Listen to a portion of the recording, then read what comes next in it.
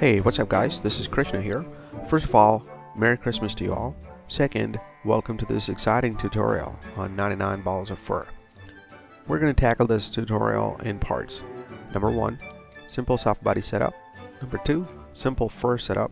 Number 3, challenges setting up fur for multiple soft bodies in separate DOP network.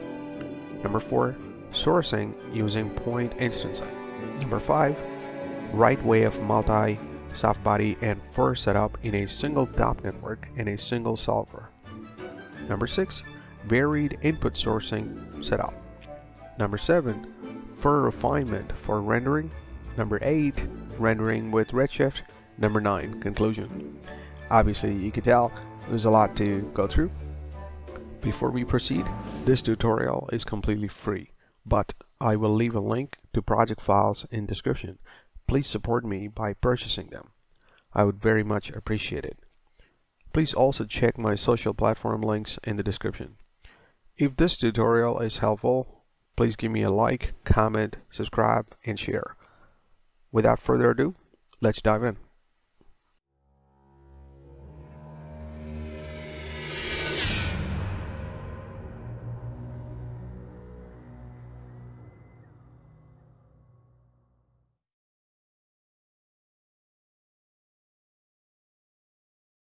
Okay, let's create a sphere by control-clicking sphere here. So it's created that one for us. Now let's change this to Vellum SRC. Dive in. There's our sphere. But I'm going to move it to up in the Y position because I want it to fall down on the ground. Okay. So let's create a remesh, and that's to change the polygons to triangles. Okay. And I'm going to set the target size to 0.08 to give it a little bit of resolution. And let's put in a Vellum configure cloth. I'm going to leave everything at default in this node here for now. Let's create a null. Connect it to there. Let's create another null and connect it to the constraints. Okay, so this will be SBGeo, and this will be SBCon, meaning soft body geometry, soft body constraints. Okay. Next, let me create a DOP network. I'm not going to use the SOP level Vellum solver here because currently it doesn't have many options to play with. So I'm just going to skip that part. Let me call this SBSim, and let's dive in. So we need a few items here. Vellum object, okay. Vellum source, Vellum solver, merge, gravity force, ground plane. There you go. Okay, so let's connect the Vellum object to the objects to solve in Vellum solver, and then the post solve goes to Vellum source. Vellum solver goes to merge, merge goes to gravity, gravity goes to output, and ground plane goes to merge. Click on merge and press Shift R to swap the inputs, and go to the effector relationship and change it to mutual. Let's press L and H. Okay, to lay it out and set it to home. Okay, so let's dive into here on this side. Now if I select Vellum source, let me rename this to SB source, and here there's nothing connected at the moment, so let's drop in the geometry in soft path and drop in the constraints in the constraint path. It shows up here. Okay, so that's good. Right, let's run it then.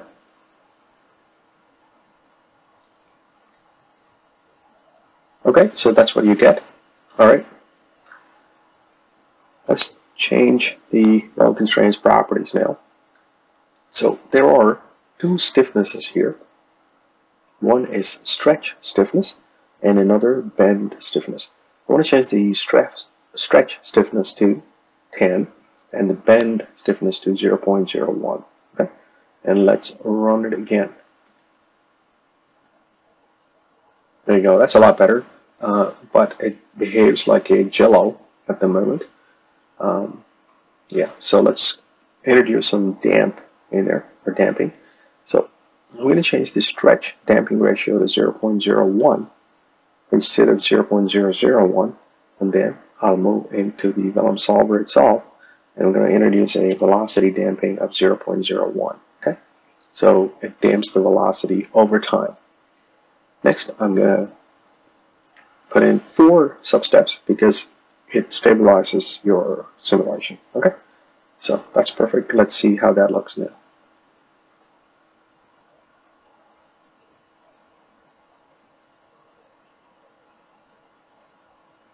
Okay, that is a lot better. That is good. Perfect. So let me get out of here, create a null, and call this as out SB sim. Okay, perfect. And out here you can see both the ground plane and the sphere has come out. We don't want that. So I'm just going to type in vel asterisk to bring in just the Vellum object. We will ignore the rest of them. Okay, so that's that. Good.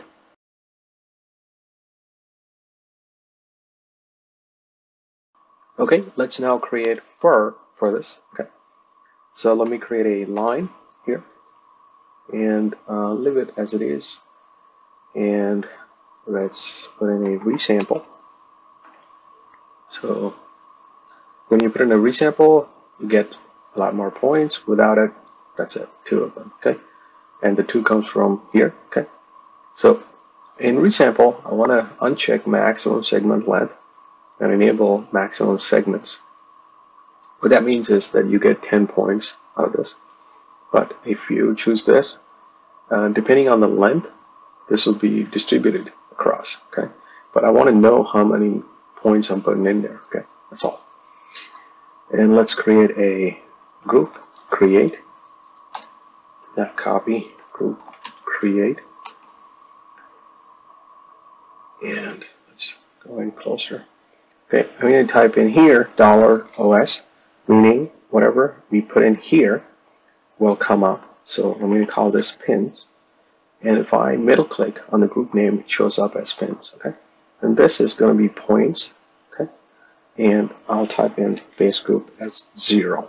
As you can see, the one that is on the ground is the one that is selected for this. Okay, if you were to select, I don't know, 1, so it just moves up 1. So there it is. So this is called pins group. Okay, next is copy to points. Okay, good. So what are we doing? We're copying these lines onto the geometry we've got here. Okay, that's what we're trying to do. And the lines will be copied to the points on this geometry. So wherever you see the points, that's where it'll be copied, right? So require geometry to copy there, and the target points to copy to. There it is. There it is. And it looks nothing like it's 1 meter in length. And that's because there is a problem with the p-scale. So let's put in an attribute randomize, and I'm going to call this p-scale.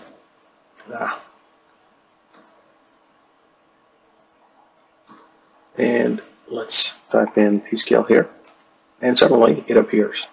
It's dimension, 1 dimension, and I'm going to give it a minimum value of 0.5 and 0.8. Give it a little bit of variation. Okay. But if I template this sphere now, as you can see, it's all facing upwards. That's because of the normal. Okay.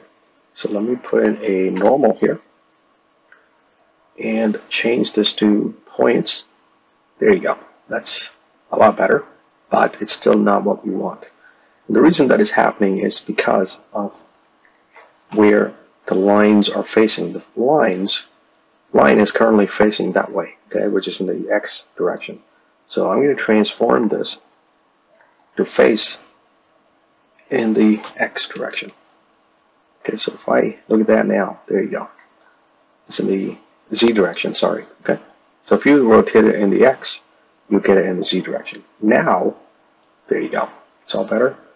Disable, enable. Okay, that's looking good. All right, let's move on. Now I want to create a Vellum configure here. Okay, good. Here, at the moment, all I want to do is enable the pins as our pin points. So you can see they are pinned to the sphere. Okay. And remember, it's important to understand that this already has animation coming in. Okay. So let's match the animation coming in for our hair, okay, or fur. Alright, so let me just quickly create a camera here, just so that we don't lose it. And I'm going to create a null, and then another null. And this one I'll call HRGO, and this one I'll call HRCon. Okay. And I'm just going to copy these two and put it here. Alright, so this one we'll call HRSim, and this one will be HRSim as well. Okay, good. So if I dive into here, we just need to change the SB source. Okay, so this is now going to be HRGO and HR constraint. As you can see, it showed up.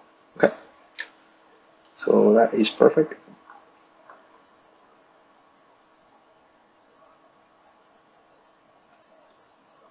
Everything else will stay the same for the moment. Okay, so let's run this.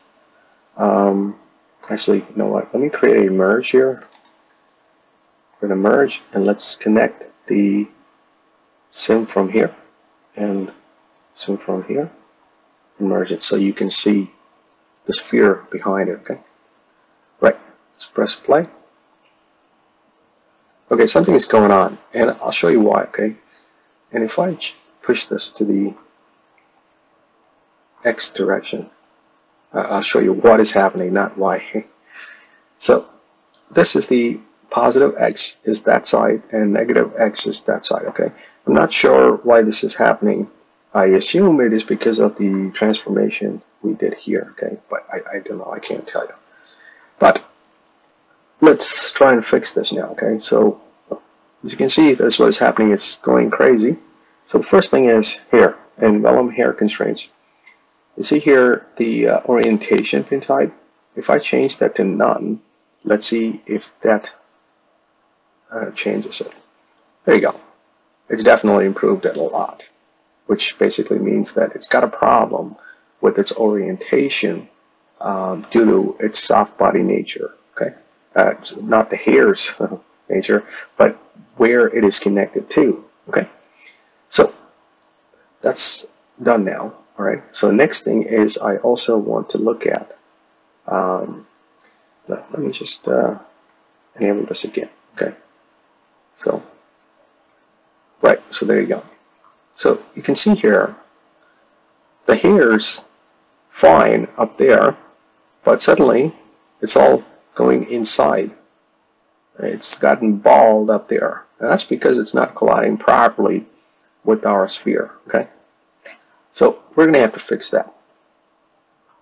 So let's try and increase the substeps to 10 for the moment and see how that works. It's going to take a while, I think. Let's just put that one.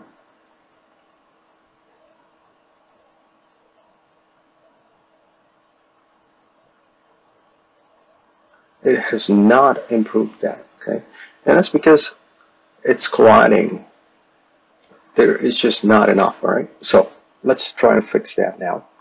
So the best way to fix that, at least in my understanding, is creating a collision source up here to our incoming soft body simulation.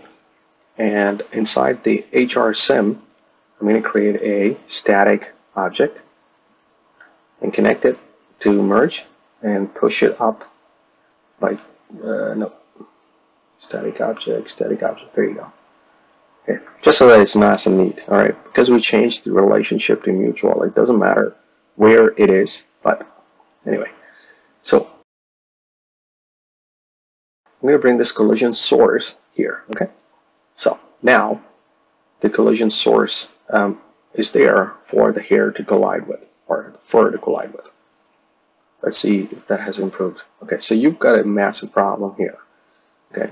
And that is basically everything is just collapsing. The first thing is that I need to use deforming geometry and use object transform. Object transform is if you had any kind of transformation up here. We're not going to do this in this case because we're going to have a lot of trouble if you had transformation up here. We don't want that. Alright, anyway, so I'm going to check that box anyway, but it doesn't matter. Right, let's try it again. Okay, so now the hair or the fur is moving with the ball, or the sphere is moving with the hair. But it's got a lot of issues here, as you can see. Okay, but regardless of the other issues, it seemed to have fixed our collision. The problem with the hair going inside of the sphere. Okay, that's an important thing. That's what we're trying to do here. Okay, so there you go. Okay, so next thing is let's try and fix why that is happening. And I'll show you why that is happening, at least I think. So if I go into Vellum Solver here, if I disable collisions, and let's see what happens. You see, nothing's happening. So it is proof that the problem is with collision. Okay, obviously this is not good, but anyway, we do need collisions. Okay. But if you go into collision tab, you have initialize overlap distances. If I uncheck that, let's see what happens. It's behaving a lot better. It's still got a problem, but it's behaving a lot better. Okay. Alright. So that's much better. It's currently sitting at 10 substeps. I don't want to go any further than that. Okay. There's also one more fix, which is basically not the exact fix, but it's well, like if I bring the length down, let's say to 0.5, you'll see suddenly it's behaving a lot better as well. Slightly better, I guess.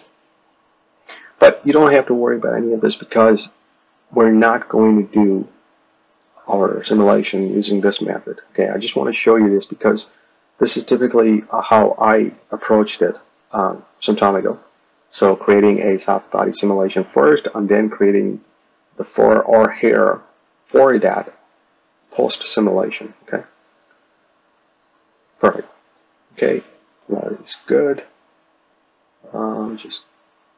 Yeah, it still looks good in my opinion, except for the first part a little bit. What else can I do? What else can I do here? Right, there's also one more thing here. It's update overlap distances. If I disable that, you'll see that it behaves a lot better. However, then you will not have, you may not actually, you may lose the hair being present on top. Okay, see there again, it's going inside. Okay, we don't want that. Ultimately, what we are trying to do is to achieve the hair not to go inside. This thing has completely destroyed it. Alright, so that's why I don't want to do that. Alright, good. Okay, so that is done now. Let's move on to the next one.